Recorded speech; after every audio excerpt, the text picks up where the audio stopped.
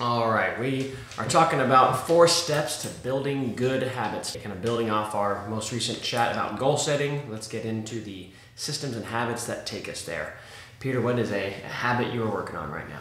My habit is pressing 3 times a week so I can get to my press of body weight overhead. What about yourself? Okay, all right. I'm working on my nutrition a little bit right now. My main habit is that I'm doing a little Tuesday morning meal prep for all the food I bring to work during the week. Awesome. Yeah. Look forward to hearing more how that's going. Okay, we'll touch back on those in a second.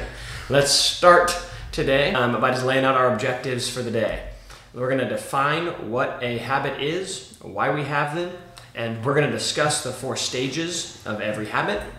We're going to cover how to leverage those stages to build your desired habits and how to adjust the plan if you don't nail it the first time around. And that's what we're going to get into. Let's do it. So let's start with what is a habit and why do we have them? Okay. Habits are the daily decisions that we make and actions that we take, many of which are subconscious. Okay. They allow us to automate things, saving us time and energy. If you had to consciously think about every single thing that you did, you'd be exhausted all the time, right? So habits are our way to get a whole heck of a lot more done in our day, right? Now, who you are is essentially a reflection of the habits that you have, right? So if you are someone who has a messy room, it's because you don't have the habit of cleaning up. You have the habit of throwing your shirt on the ground as soon as you get home, right? If you are someone who's super fit, it's probably because you've made it a habit to exercise, right? So they're valuable. And what makes a habit good? All habits serve some purpose, right? You wouldn't do them, right? Smoking decreases stress. TV entertains you. The ice cream lights up your taste buds, right? Our brains evolved to prioritize short-term reward because for a while that was linked to a higher rate of survival and reproduction, right? Like sugar signified nutrient-dense food. Hey, I just found some fruit. That's fantastic, right? Sex led to reproduction, right? And hey, if you're surviving and reproducing, the species lives on. So those brains that kind of prioritize short-term reward, boom, that's how the species evolved. In our modern day environment, however, short-term reward is easily accessible and is usually associated with worse long-term outcomes. And so a good habit basically refers to one that serves us well in the long run. Okay? But just relying on motivation and just wanting it more for those habits that serve us well in the long run usually doesn't work. The key is, how do we make those habits appealing now? So let's talk about the 4 stages of every habit. Okay? First, you have the cue. Okay? The cue is information that predicts a reward. Okay? You have a craving. A craving is a response to the cue, and it's a desire for the feeling that the reward gives. 3, the response, which is kind of the actual habit or action or thought that results from the craving. And then number 4 is the reward that satisfies the craving and reinforces the loop. Okay, so again, tons of examples here. We're doing this all day. All days, like we're kind of going through these steps. A really simple one is you're driving along and you're at a red light. Then all of a sudden the light turns green. That is your cue that predicts the reward of getting closer to your destination. You crave getting closer to your destination, so you press the gas pedal, and the reward is you are now closer to your destination. All right, so even these really mundane actions, that doesn't count as a habit. Kyle driving at green lights, of course I'm going to do that, but it does. Like that's why you do it. You wouldn't just sit there at the green light because you're going to follow these steps, right? Credit to James Clear's Atomic Habits for this structure, just like we based the goal setting chat off that book and the structure that he lays out in that. This is also all kind of credit to his structure from that book as well. So again, highly recommend that read. So the question becomes, knowing that these are the 4 stages we're going through, how do we use that to our advantage? So let's tackle each stage one at a time. The cue, make it obvious. Okay? You want the cues for your good habits to be very apparent to you. A couple ways you can do that. Number 1, design your environment. You want to eat more fruit? Have a fruit bowl on the table so it's sitting there, easily accessible. Right? Do you want to read before bed? Leave your book bedside, right? If you have to dig it out of a box every night, it's going to be less likely that you do it, right? The book's right there to remind you that you want to read. Use habit stacking, okay? This would be pairing your desired habit with one you already do. A favorite of mine here is that whenever I have a client who wants to get better at balance, I just tell them to brush their teeth on one leg because they're already going to brush their teeth, hopefully, at least twice a day, right? Lastly, use an implementation intention. This basically means I will work out Monday, Wednesday, Friday before work, as opposed to just saying I'm going to work out 3 times this week. Being very clear about exactly when, exactly where you're going to do the action is another way of kind of that cue more obvious to you. Peter, which of these are you using your overhead press habit right now? I'd say a little bit of everything, actually. But when we moved the gym about a year ago, something that I have wanted to do was have a little home gym. Some for personal selfish reasons, some for my family and my kids as they get older. But there's so many times there's things that I want to do, life gets in the way, I don't get it done. So being able to put one of my overhead pressing days on a weekend when I'm home, and I can implement it at some point during the day as opposed to going to the gym. That was making it a little more challenging. When it's 10 yards away, it makes it a whole lot easier to go there. So kind of changing my environment there. And then of course, implementation, being able to, on my calendar, I created a program. Here's what I'm doing, here's what percent, here's what weight I'm using, here's how many sets, here's how many reps. It's pretty easy to follow there. I did all the work a long time ago, and away we go. What about yourself with your planning, your food? Yeah, a little bit of all of it. Design the environment. I do my grocery shopping Sunday nights generally, so all that stuff is ready for me for my Tuesday morning meal prep.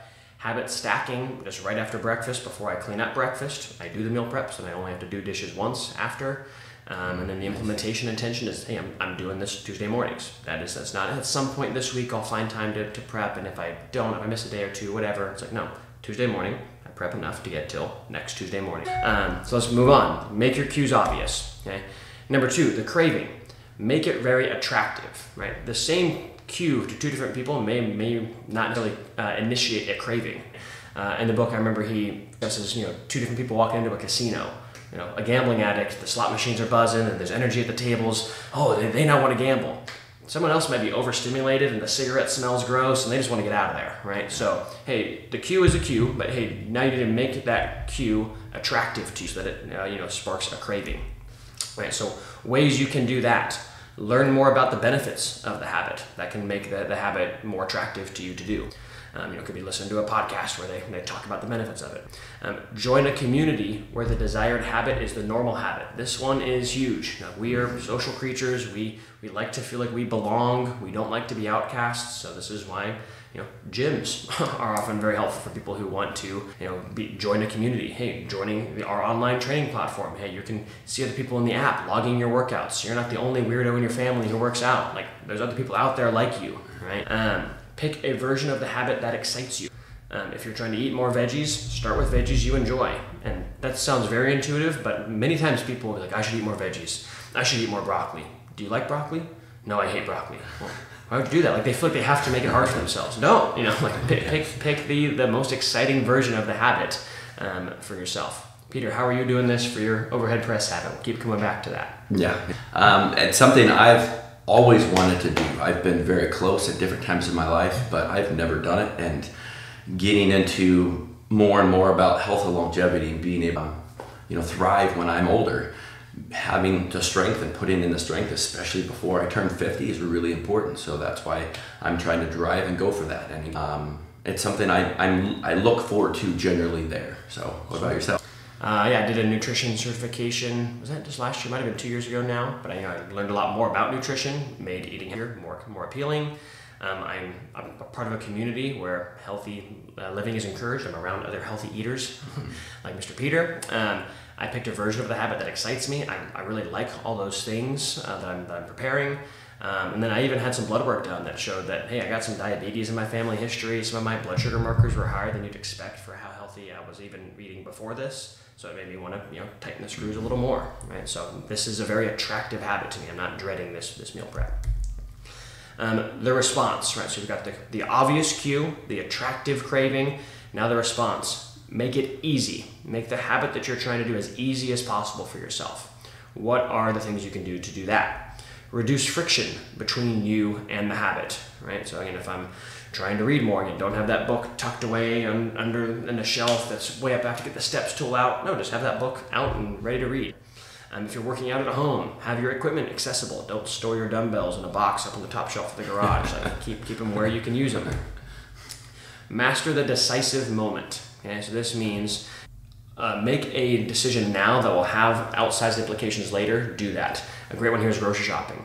If you can buy healthy food when you're grocery shopping, it gets a lot easier to eat healthy food during the week. It's easier to have the willpower for that 20, 30 minute stint in the grocery store than it is all week because you bought all this junk and everything. Well, I can't eat it, I can't eat it, I can't eat it. Yeah. Don't torture yourself, right? If you can master the decisive moment and just make healthy choices when you're shopping, now it's making it a lot easier to do it all week. And just a caveat there, you hear too, is like, don't go to the grocery store hungry. Because all of a sudden you're like, it's like, I'm here, I have my plan, I've prepped it, I know what I'm buying, and those urges of those things, of those temptations are going to be a lot less desirable. And then use the 2-minute rule. There's a big one here that I use all the time with clients. If you keep skipping your 10-minute mobility routine, try just a 2-minute routine. Just get in the groove of being consistent, and then you can build on it. And often when you have a 2-minute routine, hey, all I need you to do is this one mobility drill.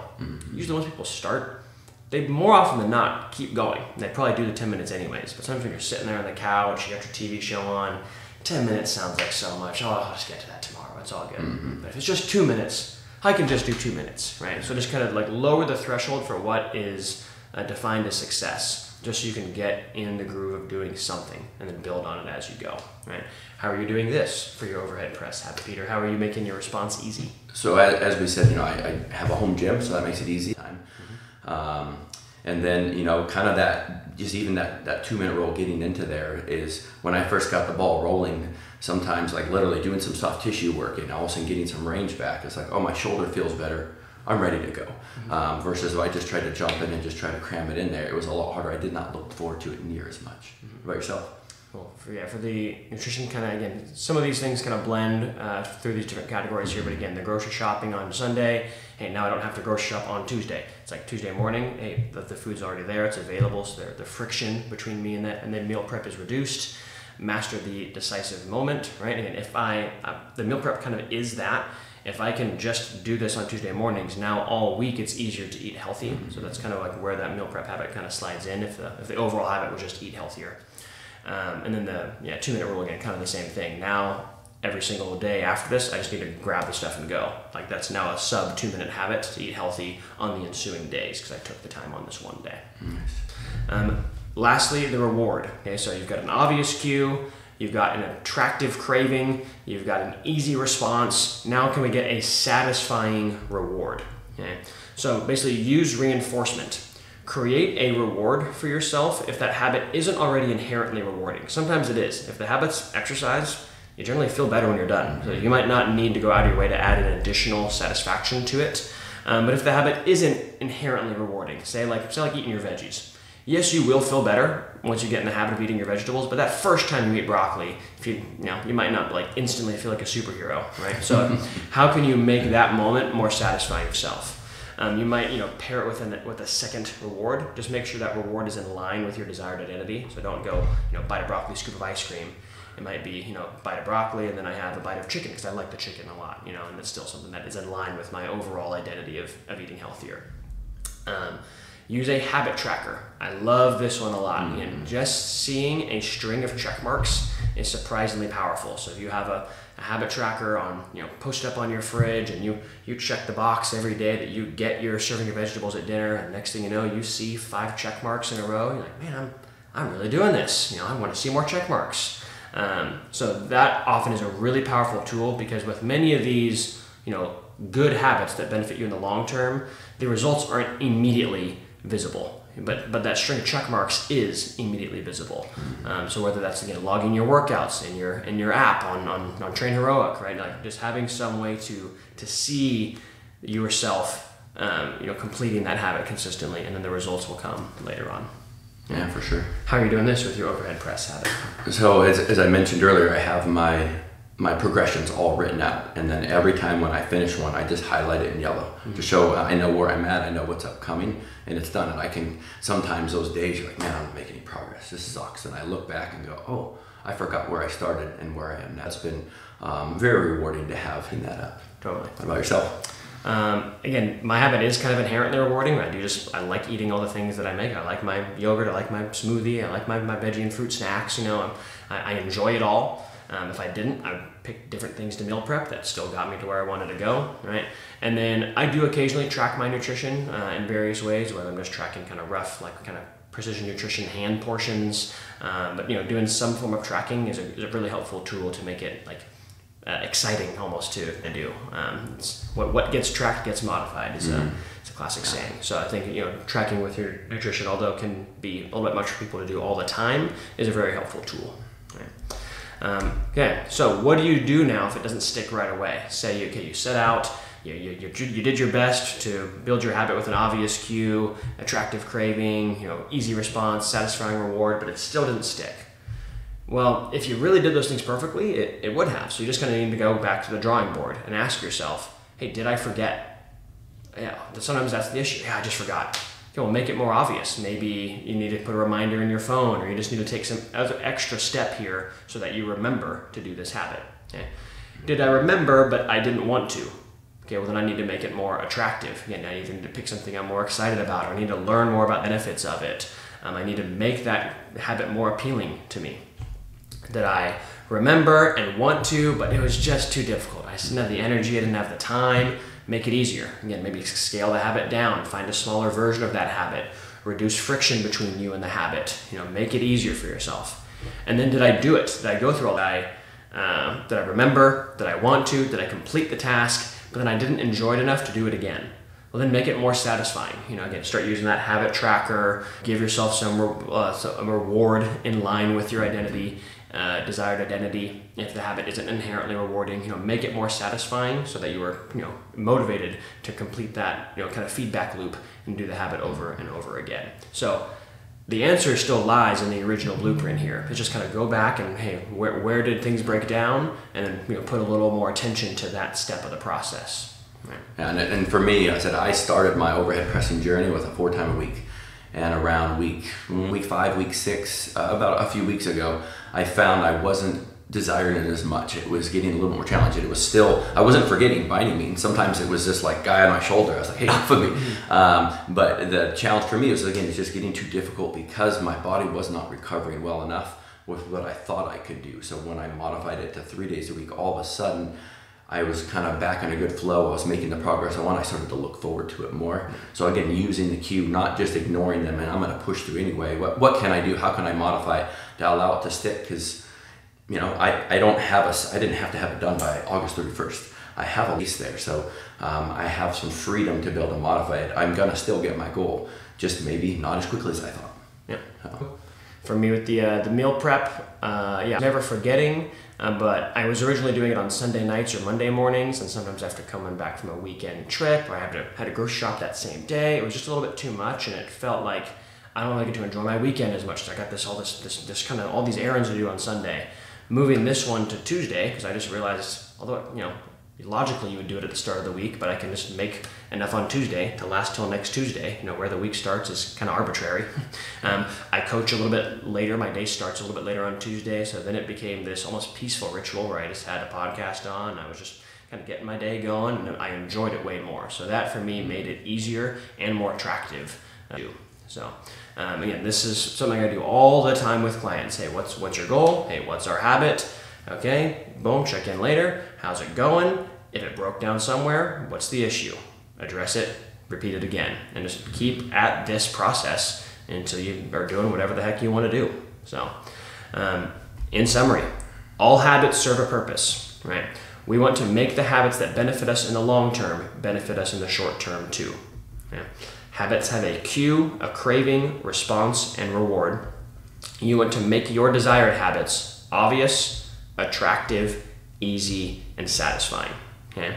If it doesn't stick, find the weak link in that chain, address it, and try again. There's no failure, only feedback, is a line from Precision Nutrition that we really like a lot. Right? No failure, only feedback. Whenever you mess up, it's just information that you can use to make the next effort better that second time around. Yeah, just encourage that our mantra, just don't quit. And there's feedback that's coming for a reason. Utilize it. And it's like, oh, okay, that's right. I feel like parenting, I'm learning this all the time, you know, and it's just like, okay, that didn't have the desired result. Let's try it this way. Let's try it this way until we find it. And then all of a sudden it doesn't work. Let's try something different. I'm not going to quit. I'm not going to just stop. You're on your own, kid, you know, but it's just continuing to do that and living your life that way. And it's fun. There's so many little rewards along the way from the efforts that you put in, just going. Yeah. And a big theme of Atomic Habits is we aspire to the levels of our goals, but we fall to the level of our systems, right? So again, there's going to be certain days where you're super motivated and you want to do all these things and you don't even need the structure. You're just going to go crush it that day. That's awesome, right? But most of the time, that's not going to be the case. And you need a system that's going to be there for you even on those days. This is that system.